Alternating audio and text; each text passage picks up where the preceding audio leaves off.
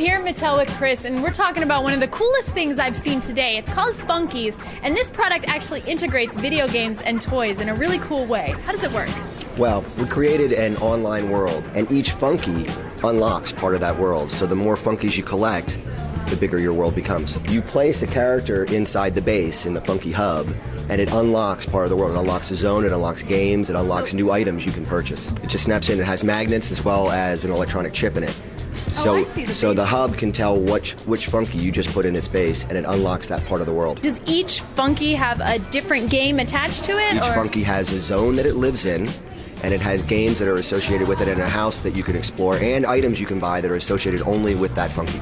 So this game is on par with maybe Animal Crossing or Sims or something like this? It's like a World of Warcraft for a younger audience. Think about it that way. So you go on missions, you go on quests, you have to solve problems, but you do it all with these characters, and you have to change characters as you play in order to access different parts of the world. Well, now I see a ton of Funkeys here. I mean, you've got like scores of them. How many characters are there? There are 42 different Funkeys in Series 1, but we will launch additional series as the game grows. In fact, even within each Funky style, there are common ones and rare ones and very rare ones, and the very rare ones, you get more points and you get different items that you can't find anywhere else. Well, now this artwork is just, it's really cool. It's almost reminiscent of like vinyl art. Was it inspired in that way? Yeah, our toy designers were definitely inspired by the vinyl community and what we saw going on there, and that the huge explosion in the collection of vinyl art.